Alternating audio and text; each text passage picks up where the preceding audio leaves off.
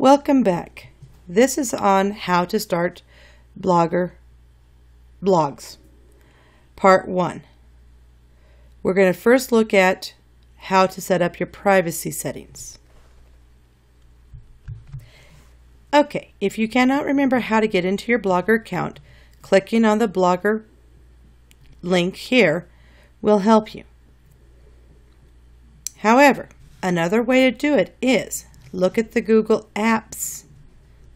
Up here it shows mine. They're colorful. Others might show it over on another screen on Google. And you also should have it at the bottom of your screen. In here, they do not show all of my apps that I'm linked to. If I need to find the app for it, I can go further out. However, if I remember right,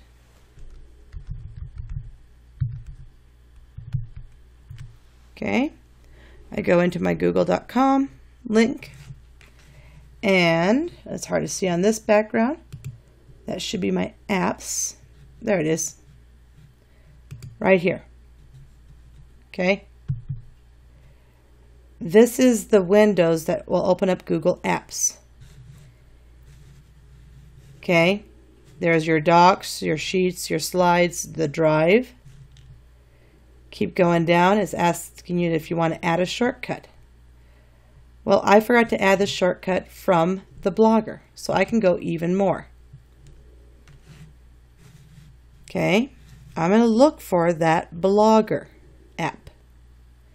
We can either scroll down and look for it, or hit Control F and type in Blogger. Oh, it already jumped me right there. So click on the Blogger here. Once you've opened this app 2 or 3 times, it will put it as one of the short ones that you can connect to. Okay, so that if you collect it on your apps windows, it would become a faster way to get to your blog. If you're returning from creating a blog and you've closed out the window, this is what you might see when you log into Blogger at home. If you are to do a new blog, right now I already have this blog created. But let's say I want to do a new one. Oh, sorry, forgot. Back up. Okay.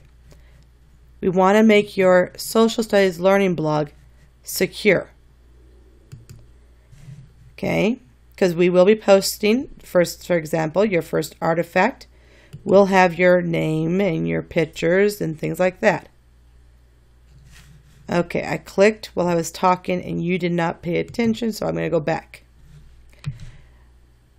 And I apologize for clicking and just doing without explaining. Right, here we go. Okay, you're going to take your mouse to the drop down arrow right here next to, it says more options. That is with your new blog, Social Studies Learning Log. Okay, go on down and you can see at the very bottom it says settings. That will get you to the page for the settings. Okay, this is the settings for the Social Studies Learning Log. In here, I've already chosen to have it say settings. That's what I chose in the previous window. That's where you're at now. In the settings area, there is what's called permissions. Okay, there's your title, your description. You can add more of a description about what this assignment is about. Your privacy. Oh, yes, that's what we want. Okay, go to edit. Add your blog to our list. Yes or no? Let's not. Let search engines find your blog. Again, I said that you are going to be in private mode because of your under 13 age information and you need parents' permissions.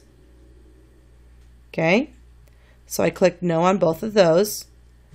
Later on in your life you can open it up and yes, you may have it. Going on. Permissions down here, blog authors, blog readers. Right now, mine is set for public. If I click the edit button, and that was down here at the bottom, blog readers, if I click the edit button, I can now choose from 3 different options.